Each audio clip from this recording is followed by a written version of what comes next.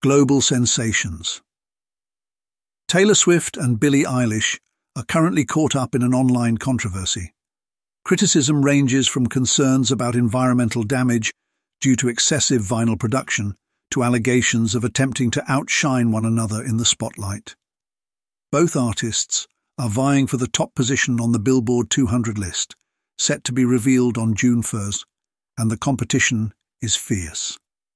Taylor Swift's latest album, The Tortured Poets Department, has held the coveted top spot on the Billboard 200 list for the past month. The album has set monumental streaming records and achieved historic sales figures.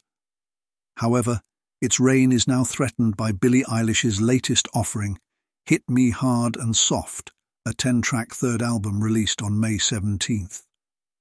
Despite lacking any pre-releases, Hit Me Hard and Soft by Eilish has performed remarkably well. Since its release, all 10 tracks have secured positions in the top 25 of Spotify's Daily Top Songs USA chart, each accumulating over 1 million streams. The controversy ignited when Eilish criticized artists, in an interview with Billboard, for releasing multiple vinyl variants of an album solely for profit, contributing to environmental degradation.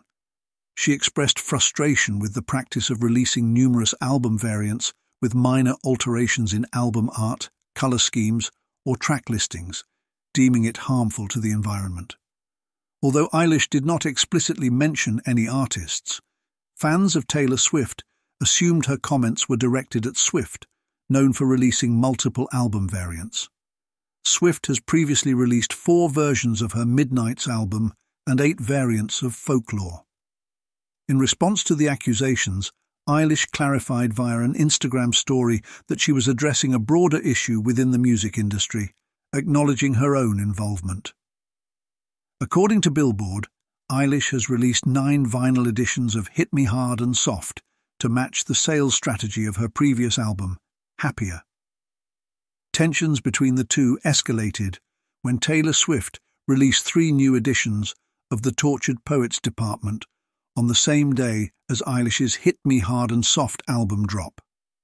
Eilish's fans have accused Swift of trying to overshadow the release of Eilish's album with her announcement. For more updates, subscribe our channel.